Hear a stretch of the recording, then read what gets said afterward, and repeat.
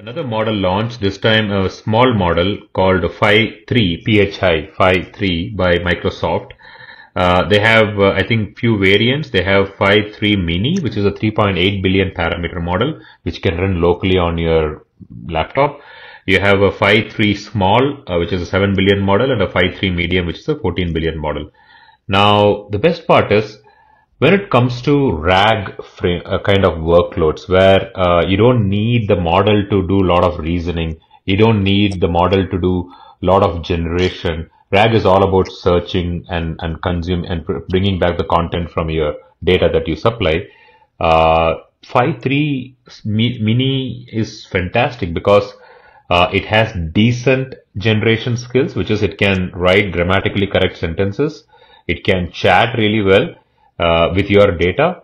So for all your local chatbots or agent frameworks, if you need a model that's really, really fast, then something like Phi-3 is really, really good to use. The other fantastic application for Phi-3, which we eventually recently figured out, was you can fine tune a small model like Phi-3 and integrate directly with a voice API like a DeepGram, and you will have an ultra fast voice bot up and running for your data, right? It is slightly different from the RAG use case because in case of RAG, it is more of retrieving the data and augmenting and presenting it back to you.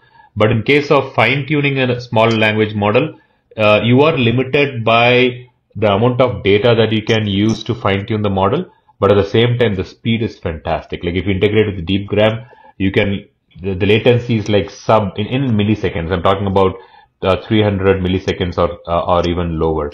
So the best part is you can use Olama and run Phi-3 locally on your machine.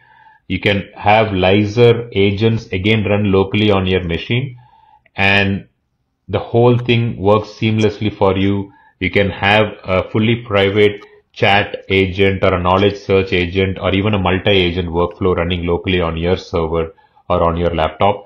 And if you don't know how to do that, you have GoML here, fantastic AI engineers and experts who can come in and help.